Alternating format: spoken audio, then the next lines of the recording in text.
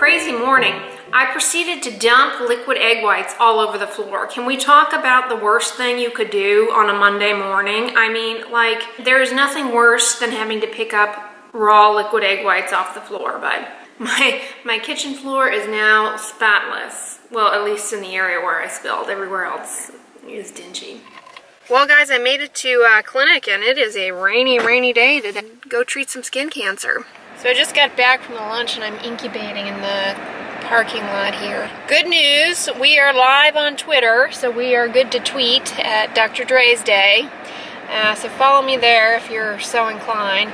But I just wanted to share with you guys, I am pleased as punched. I swung into the gas station and just took a risk, and I dare say this is one of the best coffees I've had in a long time. Yeah, Boyd's coffee. This was a mean $1.19, and it is black and rich and flavorful. It is not burned. Excellent craftsmanship. I don't know who Boyd is, but established in 1900. I ordered from the Amazonian a car mount, so we should have some improved stability for car vlogging for your eyes. I know. I'm just like a Christmas elf, granting wishes left and right. Alright, well, hey guys, workday is done and getting gas here, but I have no idea if the one I got is going to be any good or not, so I just kind of wanged it on the Amazonian. So looky there, a mere $12.62 for gas. For anyone who cares, we're at $1.89 and 9/10 cents gas right now. Snuck in a quick runzo, and I'm headed out the door for the Houston Derm Society meeting tonight. So hopefully, I don't know how much I'll be able to film in there. I didn't even shower. I just put my same clothes back on. I know. Shame on me. Sometimes we make poor choices. It's a trade-off, though. You know, you got to get your workout in, and so you make do.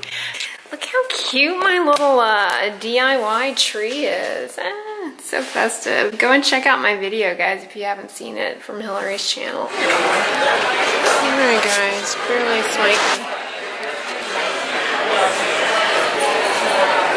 Alright guys, so the dinner is over. I can't stand valet parking. I really just want to park my car and get my car and go home. I hate having to wait for the valet. It's my least favorite thing, and now they apparently misplaced my car.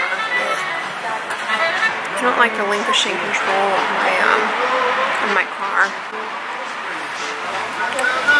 So I am back and all showered and what have you. The talk was good. A lot about melasma and dark spots on the face that can happen after acne, particularly in women who have darker skin types. But do any of y'all use those over-the-counter fade creams like Ambi Cream? Word on those. Yeah, I mentioned Ambi Cream. That's a more common one. And if you'll hark back to yesterday's field trip to Family Dollar, you'll recall seeing the Skin Fade Cream here, Dermisa. These are both over-the-counter hydroquinone creams. And hydroquinone, there is no evidence that hydroquinone on the skin causes any kind of cancer. It can, however, cause some irritation on your skin, and that can subsequently make your dark spots worse. So it's okay. I've used it before to kind of self-treat some melasma-y stuff, but it can be very irritating, and whenever there's irritation in the skin, guys, it unfortunately can leave a dark mark behind, which you don't want. One of the take-home points also, sunscreen, is for cutting down on your risk of getting a dark mark. So if you'll recall Sal yesterday, looky there. Sal is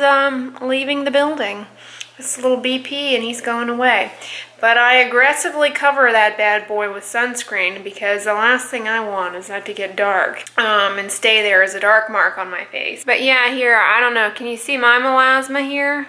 I'm okay with it. It doesn't bother me much, but I tried using the Ambi Cream once upon a dream and gave up on that. It smells foul and it is irritating, so I just gave up on that. But the soy extract in Aveeno Positively Radiant, I noticed when I used that my skin did actually get brighter. But the thing you have to know is that if you stop using the soy creams, the dark stuff is just going to come right back. It's kind of a temporary thing that you will only see if you use it consistently. Anyways, that's a little 2 cents about discoloration and fade creams.